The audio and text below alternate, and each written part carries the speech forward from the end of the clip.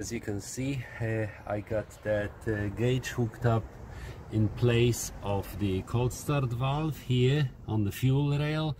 All those hoses will be replaced. They need to be replaced. After examining them, I wouldn't use that, so I will definitely suggest that the guy buys them all new and replace them. Anyway, as you can see, fuel gauge hooked up, normal fuel, nothing fancy, regular fuel injection gauge hooked up in the place of a cold start valve.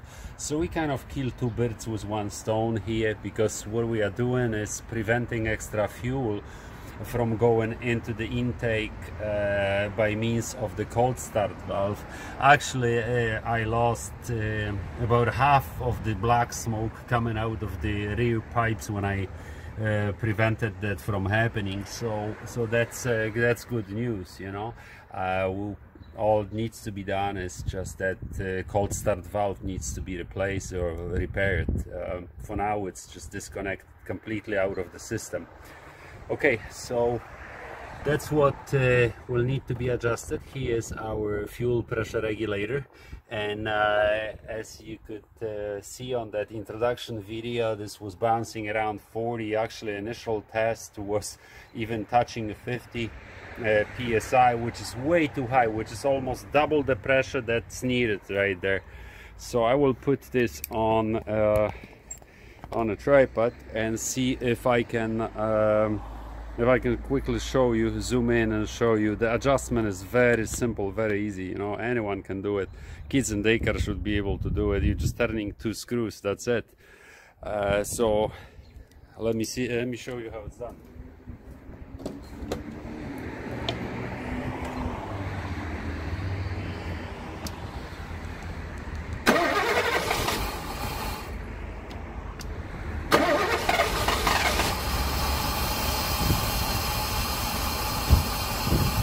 Okay, so you start the car, and as you can see right now, the pressure is bouncing around 40, which is way too high.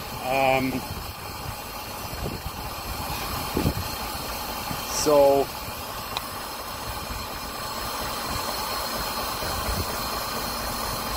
all I need to do now is just open that valve right there. Okay, right. So you use 13 mil to open it up, and then 10 to actually regulate the pressure. So I'm taking the needle out to reduce the pressure, to release the pressure. The engine's running like garbage now though, so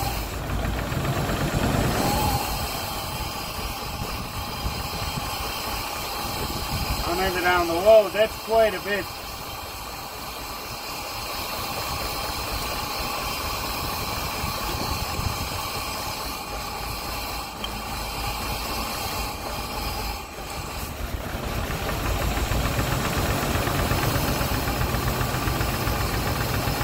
Still around 30, was still too high.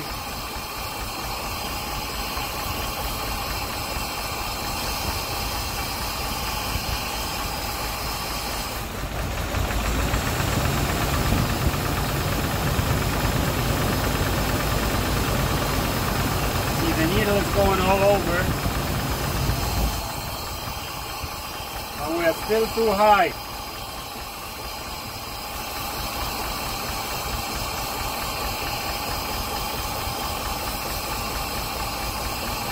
Okay, 30 psi. So as you can see right now, we are at 30 psi, so by the book we're supposed to be at 28. We're supposed to be at 28, so what I'm gonna do, I'm gonna leave it at 30 at this moment, just lock the nut in place and try to correct all those ignition problems, because as you can see the engine is shaking like crazy. But the whole fuel pressure adjustment is so simple that you know, if you can change your oil, you can definitely set your fuel pressure. Just get yourself a gauge, 20-30 bucks for the gauge, plug it in place of the cold start valve, and then you can set the proper pressure yourself, or you can at least test it, right?